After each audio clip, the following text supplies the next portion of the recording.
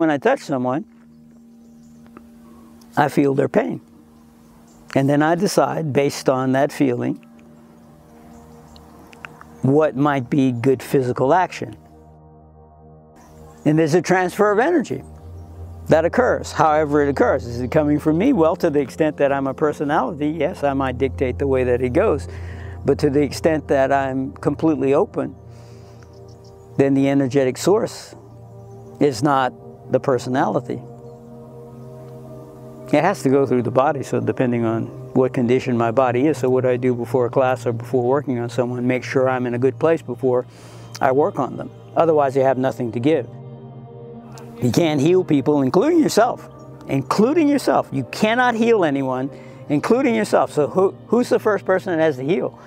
If you don't have a charged battery inside of you, you can't heal another person. So if you're going to heal another person, you have to make sure you're charged. And who's the first person you have to make sure is charged? You have to make sure you are charged. That's the first place.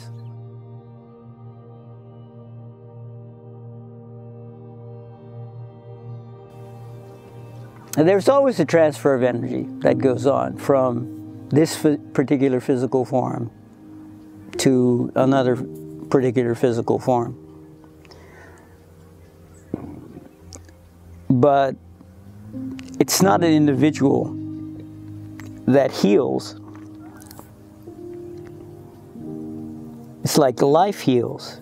And to the extent that you can, as a personality, get out of the way, when you can bypass your own judgments or biases and see the person clearly, and the only way you can do that is to get out of, get away from your own personality and just sense in a deep way.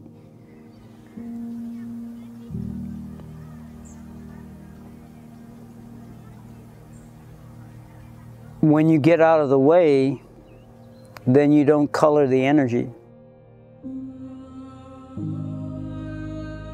You heal by feeling someone who's maybe in slightly better condition than you. Doesn't have to be a lot.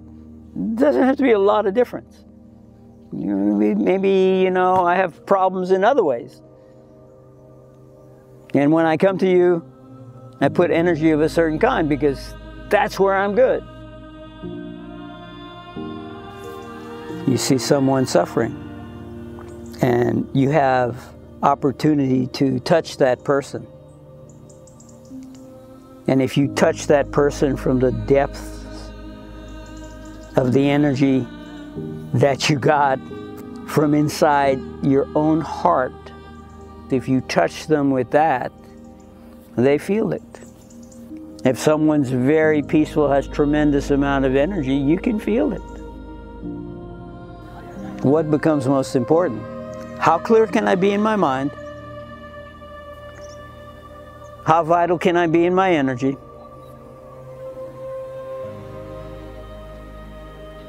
And it's not a matter of making myself comfortable, because then I won't grow.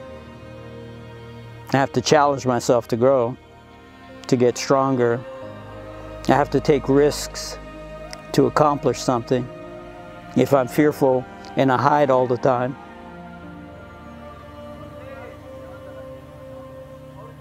then I'm not going to grow. So you have to take some risks. You have to build some energy. You have to have clarity of mind. You have to create stillness, silence, and space. If you do these things, you're smiling in the midst of controversy and deceit and war and famine and everything else, and you have a possibility of helping people. And you have a possibility of letting your life become meaningful in a different way.